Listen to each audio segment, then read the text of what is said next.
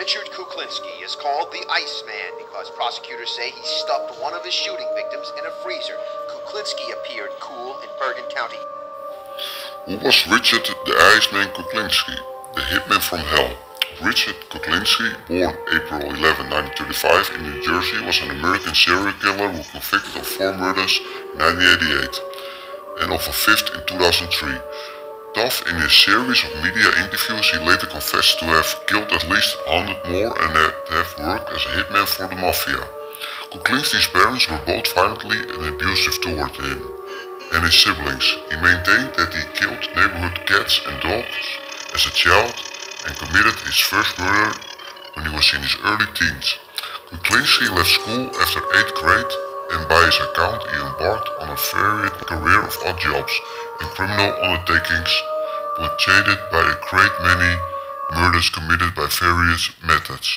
One of his criminal enterprises was the bootlegging of pornographic films, and it was through this activity he became connected.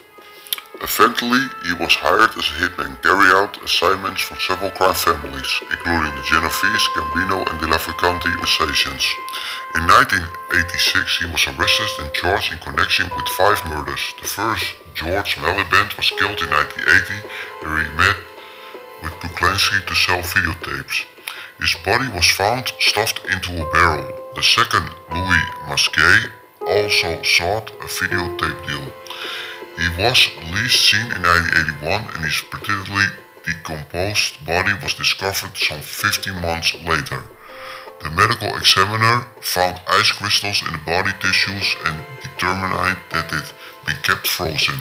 This led to Kuklinski being called the Iceman. Maliband and Masquet had been shot to death. Gary Smith, who had been a member of the burglary ring run by Kuklinski, was given cyanide. Strangled, his body was found under a bed in a motel. In 1982, the body of Daniel Debner, another member of the burglary ring, was found the following year. He had also seen poisoned the body of Paul Hoffman, who disappeared in 1982 after trying to buy prescription drugs from Kuklinski. Was never located. After Smith's body was discovered, after a 6-year investigation, a suit, and Kuklinski was arrested in 1986 after agreeing to help a federal undercover agent murder a fictitious man.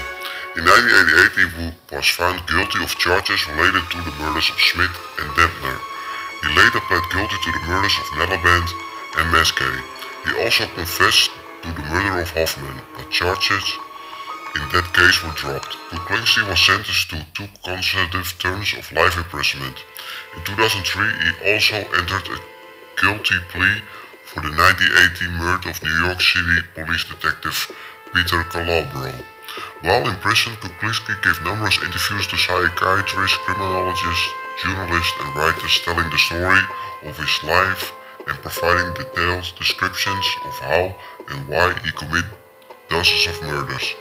In later interviews, he claimed to have killed increasing numbers of victims, many of them members of organized crime, but investigators largely regarded the assertions of dubious. These interviews resulted in 3 television documentaries: The Iceman Tapes, Conversations with the Killer, The Iceman Confesses a Secrets of a Mafia Hitman, and The Icemans of the Psychiatrists That Did.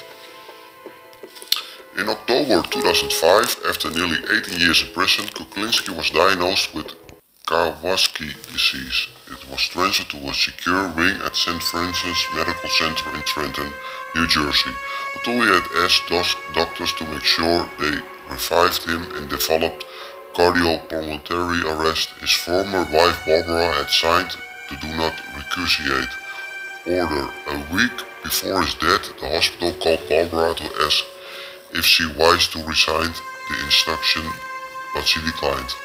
Kuklinski died at the age of 70 on March 5, 2006 at the request of Kuklinski's family. Noted forensic pathologist Michael Baden reviewed his autopsy report. Baden confirmed that Kuklinski died of cardiac arrest and had been suffering with heart disease.